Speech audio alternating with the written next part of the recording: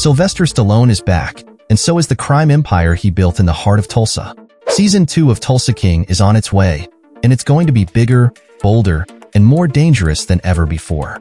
Stick around, because we've got some exciting news that you don't want to miss. Hey everyone, if you're as hyped as I am for the return of Tulsa King, you're in the right place. In this video, we're breaking down everything you need to know about Season 2, from plot twists, to new villains, to the highly anticipated release date. So, let's dive right into it.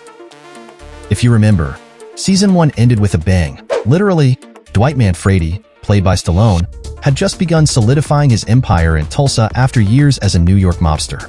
But Season 2 is going to turn up the heat with new challenges and enemies. Let's talk about where things left off. After spending 25 years in prison, Dwight's release to Tulsa wasn't exactly the warm welcome he expected. He was supposed to be rewarded by his New York Mafia family, but instead, he was shipped off to Oklahoma. And what does he do? He turns a pot dispensary into his first criminal venture and begins building his empire one punch at a time. In Season 2, though, the stakes are even higher. Dwight will face off against two new villains, played by Neil McDonough and Frank Grillo. These guys are not just any ordinary thugs. They're power players ready to shake things up in Tulsa.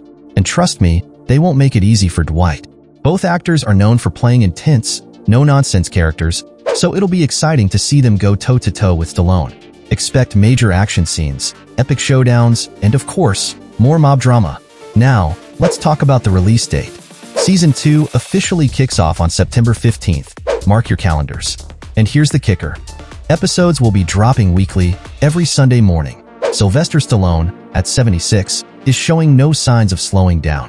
He's even hinted that Season 2 could be the start of something bigger, maybe even a spin-off in New Orleans, as teased by the show's writers. So, what do you think will happen in Season 2? Will Dwight survive the new enemies? Could there be even bigger threats on the horizon? Let me know in the comments below. If you haven't already, hit that subscribe button and ring the notification bell so you don't miss any updates on Tulsa King or your other favorite shows.